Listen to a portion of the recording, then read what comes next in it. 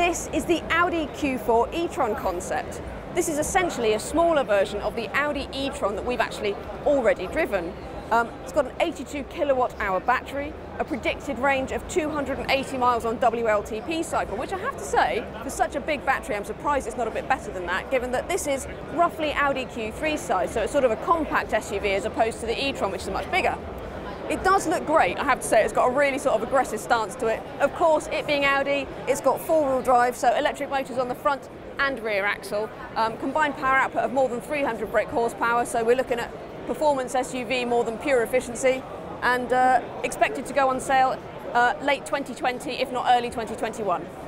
So other things to know about the Q4 e-tron, well, the interior is really, really stunning, and we know that actually, given how good Audi are at interiors, I wouldn't say that this is necessarily far off what you'll actually see in the production car. All these sort of touch-sensitive panels, really lovely digital dials and all that stuff, very cool steering wheel, you know.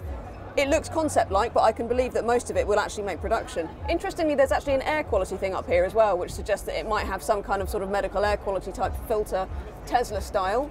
And other than that, it's really nice in here. Charging speeds, this car can charge it up to 125 kilowatts, which is actually really impressive. So you could get an 80% charge in this in 30 minutes if you can find a super rapid charger like that, despite the 84 kilowatt hour batteries. So that's something else to consider. So all in, looks like a really promising model for 2020.